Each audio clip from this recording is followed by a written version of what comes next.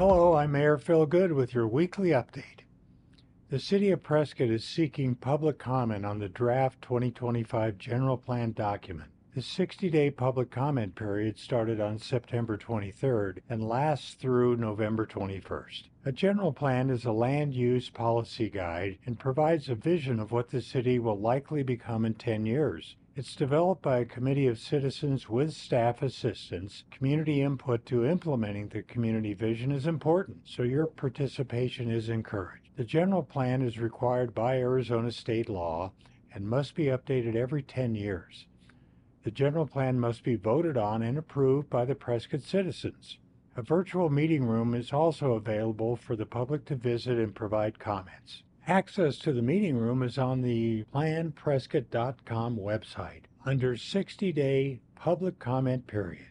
Our council was updated on the council's strategic plan during the city's last voting meeting. The strategic plan is an entirely separate process and document from the general plan. The strategic plan is approved and adopted by council in accordance with the city staff and leadership. It does not require a vote of ratification by Prescott citizens. The strategic plan is a 5-year document, and it includes goals and desired performance metrics. As City Manager Dallin Kimball explains, the strategic plan is more than just a document. It's the city's commitment to excellence and innovation. The strategic plan serves as a guide for decision-making and resource allocation, ensuring that we make informed choices that benefit the entire community. City Manager Kimball discussed the 5 priorities within the strategic plan: public safety, dynamic economic environment, infrastructure, preserving and protecting the natural environment, and good governance. We will be receiving biannual updates on the strategic plan, which will allow council to be kept up to date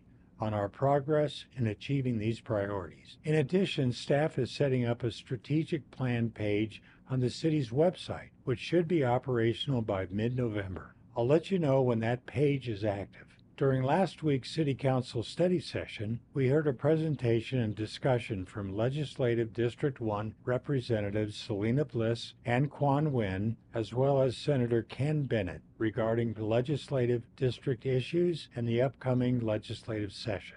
I want to take this opportunity to thank them for bringing an update to our community, and I hope to hear from them as the legislative term begins and progresses. There's only one city meeting this week. The General Plan Review Committee meets on Wednesday, October 30th, 2024 at 2 p.m. in the council chambers. Ballots for the general election were mailed a couple of weeks ago to people on the permanent early ballot voting list. Early in-person voting is open in Yavapai County for the 2024 general election, but will close this Friday, November 1st. You can drop off your ballot at the County Administration Building on Fair Street through Election Day, Tuesday, November 5th at 7 p.m. For those that are not on the early ballot voting list and do not choose to vote early, 5 vote center locations will be open in Prescott from 6 a.m. to 7 p.m. on Election Day, Tuesday, November 5th.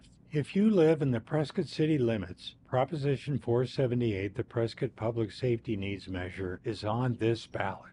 Between now and the general election in November, I'm providing facts and information about the Prescott Public Safety Needs as they relate to Proposition 478. Prescott Fire Department response times are currently over 11 minutes, which unfortunately exceeds nationally accepted standards. If Proposition 478 passes, the city will be able to improve those response times, which will contribute to the safety of all our residents. If Proposition 478 passes, all funds received from this tax will be solely dedicated to these police and fire public safety needs. In sharing this information with you, please understand that these statements are meant to be factual and informative in nature and are not intended to support or oppose any ballot measures. If you were unable to attend the open houses, the ParticipatePrescott.com website has quite a bit of information on Proposition 478, including copies of the public open house information boards. We would also appreciate it if you could take the quick survey at the ParticipatePrescott.com website. This allows us to learn from you and respond to your questions and concerns.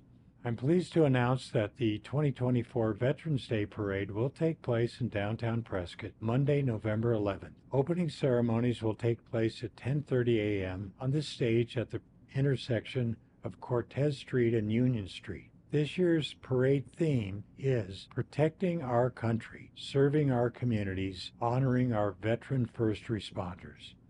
I'm Mayor Phil Good, and I'll update you again next week. Thanks for watching.